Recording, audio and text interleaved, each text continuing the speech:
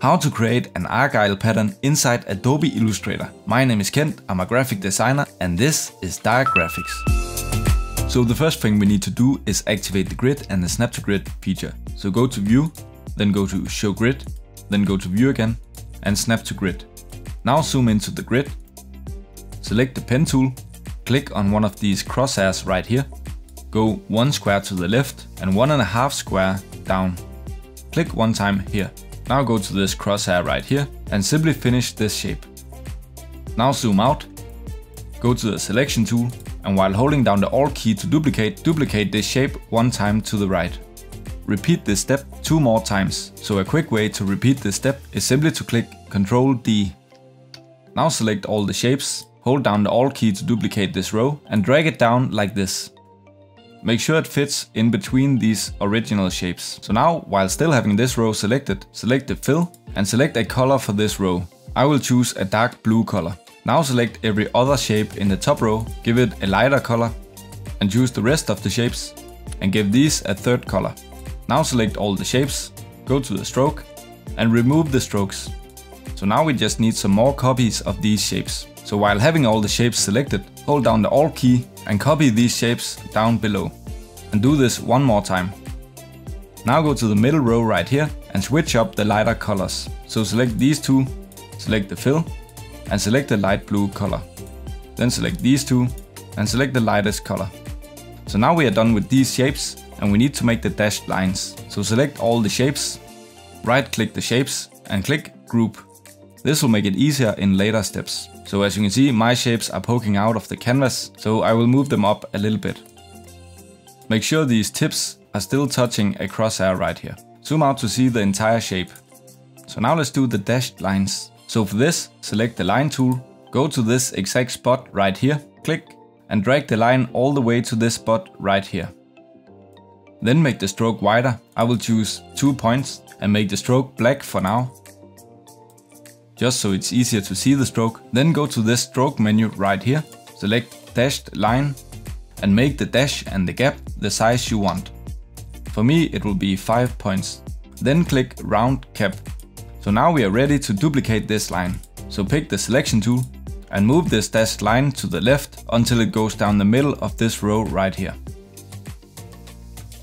And make sure to only move the line horizontally and not up and down. This is very important in later steps, and we will not be using the bottom of this pattern, so it doesn't matter that the line stops right here. So now select the line again and hold down the Alt key to duplicate and simply drag the copy to the left until it goes down the middle of this row right here. And once again, don't move the line up and down, only to the left and the right. Do this until you have a dashed line going down every row. Now select the line tool again and draw another line going from this point right here and all the way down to this point right here. And don't make it go further, only to this point right here, so these lines are the same length as these ones right here. So now go to the selection tool and move this line to go down the middle of this row right here. Now simply copy this line to all the other rows. So now we have all the dashed lines we need, but if we zoom in a little bit, we can see that the intersection of the lines is a little bit weird. So zoom out again, go to the selection tool, select everything, hold down the shift key to unselect the group underneath, right click the lines and click group. So to fix this intersection right here, go to the stroke menu and click on align dashes to corners and path ends. So now if we zoom in, we can see that we have a neat little cross inside the middle of each section. So now we can zoom out again. And if you want another color for the dashed lines, you can choose that now. So select the dashed lines and I will select a white color. So now while having the dashed line selected, go to Object, go to Expand Appearance, go to Object again and select Expand. Make sure Fill and Stroke is selected and click OK. This will turn your lines into shapes instead of strokes. So now we need to find a tile in this pattern that can be repeated side by side. So select the rectangle tool, go to this spot right here, click and go down to the middle of the shape that has the same color. Then go to the right until we include the shape that has the other color. Now release the mouse key and we will have this rectangle right here. But already right now we can see that this shape can be fit together with this shape.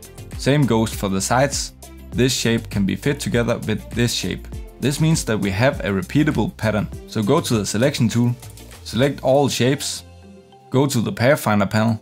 If it isn't opened, you can go to Window and find the Pairfinder panel right here. So go to this button right here that says Crop.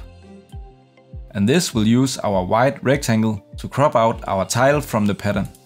Now simply select this tile and drag it to the swatches panel. So here we have our pattern, and don't let anyone tell you that a pattern needs to be a square. That's simply not true. So now we can delete this shape, draw a big shape, select the fill and test out our pattern. And as we can see, it fits perfectly.